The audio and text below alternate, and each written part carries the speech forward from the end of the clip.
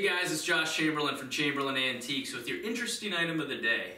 Today I'm showing you something out of my own personal collection, and it's an original photograph of the USS Maine Baseball Team taken in 1898. There's a lot of reproductions of this photograph online, but this is one of the original printings done around the turn of the century. Now the story of the USS Maine Baseball Team is a very interesting one, and actually it's a tragic one. And also most people think that Jackie Robinson was the first to integrate baseball, but there's somebody in this photo who would tell you otherwise.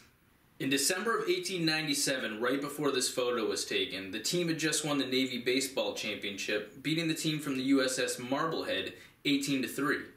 The USS Maine's star player was a black pitcher named William Lambert, shown in the upper right. He was an engine stoker from Hampton, Virginia, and described by one of his teammates as a master of speed, curves, and control.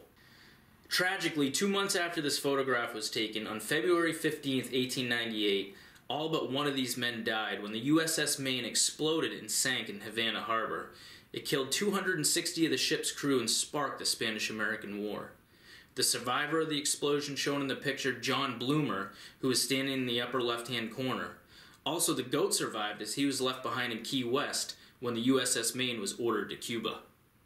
What's great about this photograph is it appeals to both collectors of photography and vintage baseball memorabilia. Now in today's market you could expect a photograph like this to bring right around $2,000.